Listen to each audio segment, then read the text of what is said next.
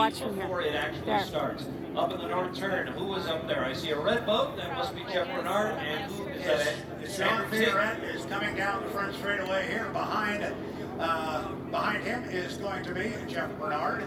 As you said, he's going to come down. We have a warning already on the U-16. That is the Old Boy Alberto, the white, red, and green boat coming down the front straightaway.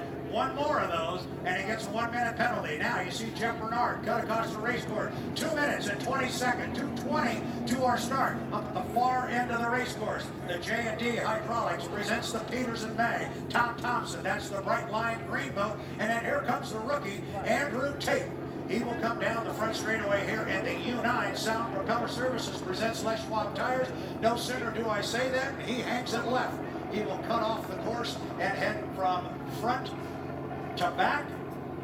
And I am being advised already of a 1-minute penalty on the U-16. The Old Boy Alberto already, and that seems a strange call to occur this early during the milling period. We've got 1:35 until the start, and already Jean Theoret has picked up a 1-minute penalty. We are being advised off the official radio. I don't want to speculate, but he may have been where he shouldn't be. That is one way you can get that before they are even well before the start. They are all bunching up now, finally getting to stand by for the 1-minute count. You're right, you could get a 1-minute penalty for something other than going under 80 miles an hour now with a minute. No, you gotta be 7, 6, 5, 4, 3, 2, 1. Mark, 1 minute, 1 minute.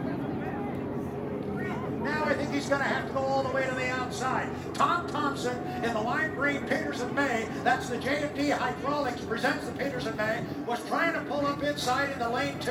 It went away. He got pushed to the outside. And he took a bath, but he did not get the fire put out, and now he's putting on some speed as they go up the back straightaway, trying to reestablish himself in the mix here. In lane 1, it looks like the Alberto is still there. Jeff Bernard in the Graham Trucking 2 looks like he's got lane 2. Andrew Tate appears to be in lane 3, and Tom Thompson is in lane 4 as they come around the north turn.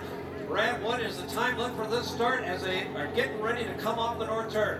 Coming up on 15 seconds to our start. Theoret is sitting at 1. Bernard is sitting in 2. It's going to be Tate in 3. Going to be on the outside, Tom Thompson. 9, 8, 7, 6, 5, 4, 3, 2, 1. Mark.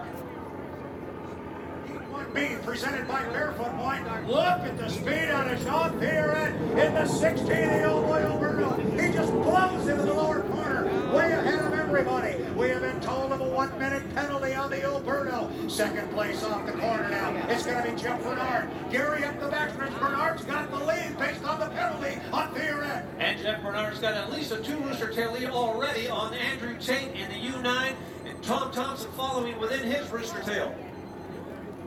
Tom Thompson is behind, and then we are looking at Theoret coming off the north turn in the Old Boy Alberto. Jeff Bernard is right behind him, but we believe he is in first place. Andrew Tate coming out, he is still in lane 3, and Tom Thompson taking up the last in lane 4. 3 down. Theoret comes across our finish line in first place. He appears to be leading on the water, but we are advised of a 1-minute penalty. Your race is going to be for what appears to be second and third on the water, but based on the penalty, this is your race for first place. Andrew Tate is going to try and run down Jeff Bernard. He's going to have to do it on the outside, Gary. Watch him down the backstretch. That's the boat race. Andrew Tate in that beautiful Les Schwab tire. U-9 is going to try it. He's got faster speed. We've seen it all Saturday, yesterday and today. But Jeff Bernard has still got more of the rooster tail lead as they shoot up the back straight and approach the north turn. Jean Theoret, meanwhile, looks like he is way out front, but he has a penalty. Jeff Bernard is still hanging on the hook. He's bringing off the north turn. He is in first place. The start was good. Here comes Bernard. And Andrew Tate still does not want to give up as they finish this lap.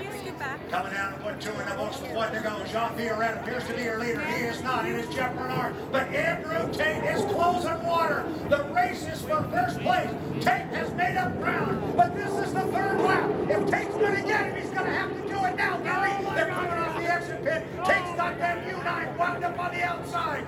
Yeah, but Jeff Bernard just turned an excellent turn tight on the boys, but Andrew Tate did it quicker. He is within the reach of him now. Coming up the back straightaway, Andrew Tate in the U-9 trying to catch up to Jeff Bernard in the 7.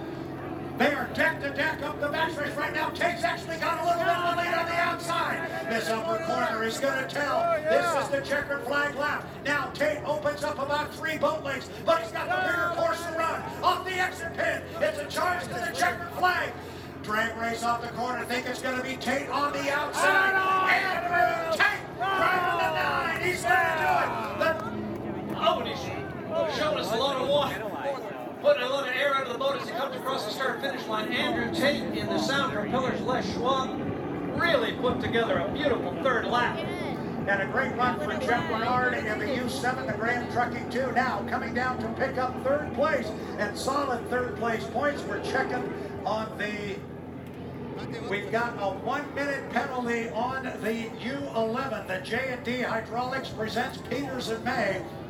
So Tom Thompson had something happen with him. He gets a 1-minute penalty, and the person who is going to get the big benefit out of that is going to be Jean Thierret, who is out front of everybody. He also got a 1-minute penalty, but due to the fact there was only 4 boats in the heat, and 2 of them got 1-minute penalties, Thierret is now going to pick up 3rd place points in the Alberto. But Gary, what great racing we had technically in 2nd, 3rd place, but it really was the race out front. Yeah, Andrew Tate in the U-9 Sound Propeller Services Les Schwab tires really impressed me on that 3rd lap.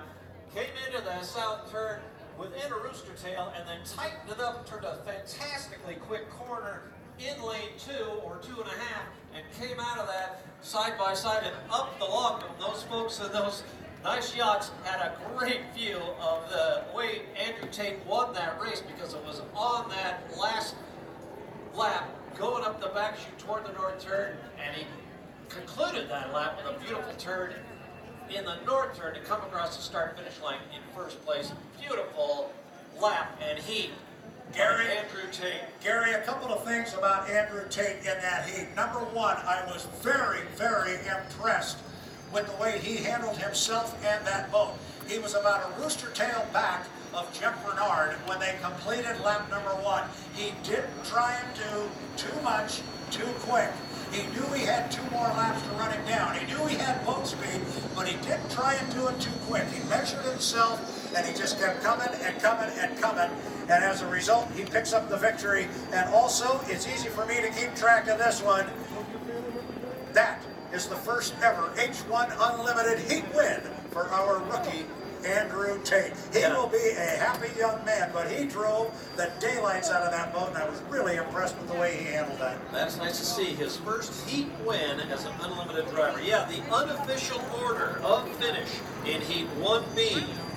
400 points awarded to Andrew Tate in the Sound Propeller Les Schwab, the U-9. 2nd place, Graham Trucking 2, the U7, driven by Jeff Bernard. 3rd place, it looks like with the penalties on 2 boats,